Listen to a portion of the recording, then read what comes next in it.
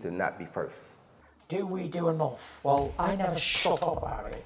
It must have been about 16, 17. We nicked their gilt rings. Right, the bouncers' gilt rings. This is no good for me. That's the reality. If you want the honest truth, and I see it every day.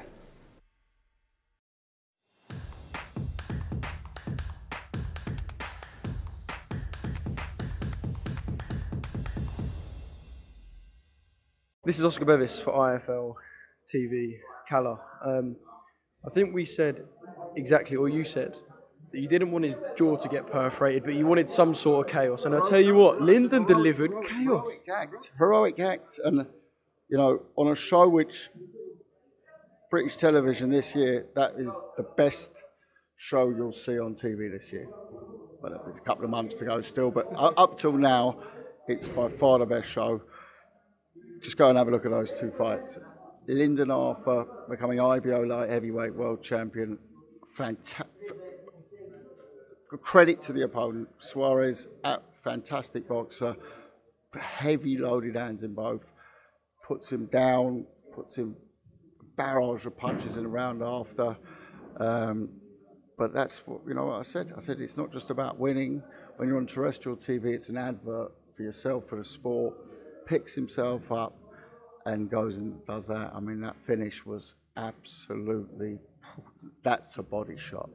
In a week when we'll be talking about body shots and low blows, that, my friend, is a body shot. That is a legal body shot, that's what they... And the tactics that Pat put on it, I mean, they were high risk, high reward, but it paid off. What a story Lyndon has, and, you know, Lyndon, King Arthur, King of the world. And big fights to come, you know. I mean, very emotional night. You feel like, and I suppose you get what you deserve in terms of what you put in, but do you feel like there's an element of Lyndon deserving to get his hands on that title tonight?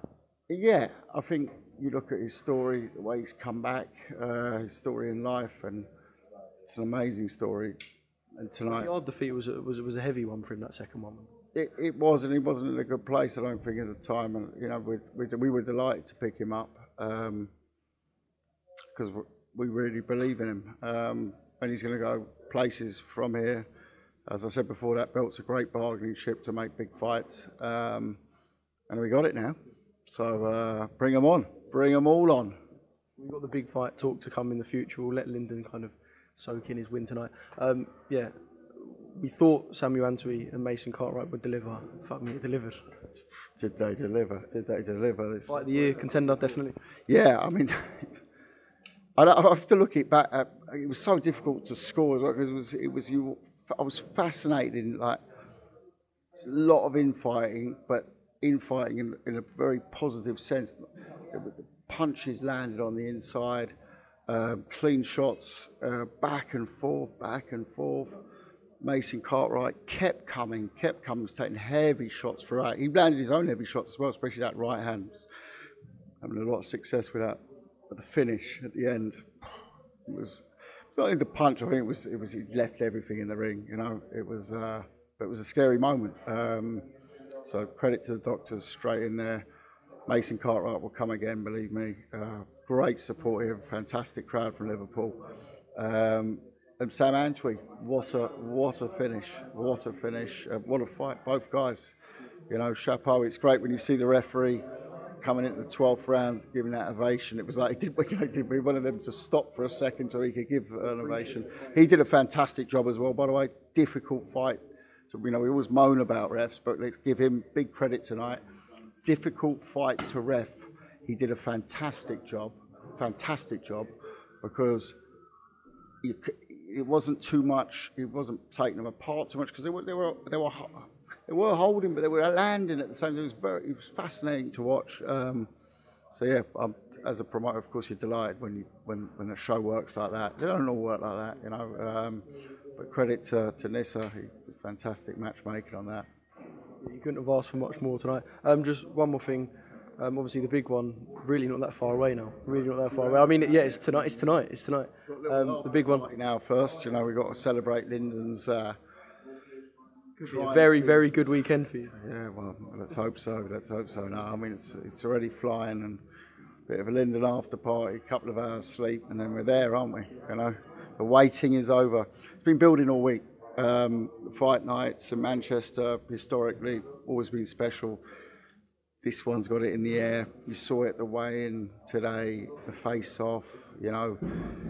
How long was it? 3-4 minutes. I had Robert Smith come over and said, please take him apart. I felt like I was standing there and I was so in the face just watching them, and it's I'm so privileged to be in those face-offs, because you really, when you're up close with them, it's like, and they were so focused. Totally different to yesterday when they're mouthing off with each other and stuff, banter back and forth. They were just so in it. So I think I sort of forgot to separate them. And then Robert Smith's come over and said, well, can you part them? And Junior sort of went, but even then Liam was still standing. I'm thinking, how long does he want it going for? So yeah, no, lots of stories you can look at before this fight, lots of different angles. And that's what boxing is. Big fights are about the stories, the angles, the different opinions people have. But all those opinions, all those stories, when that bell goes tomorrow night, yeah, they all go out the window, don't they? Who's to not be first?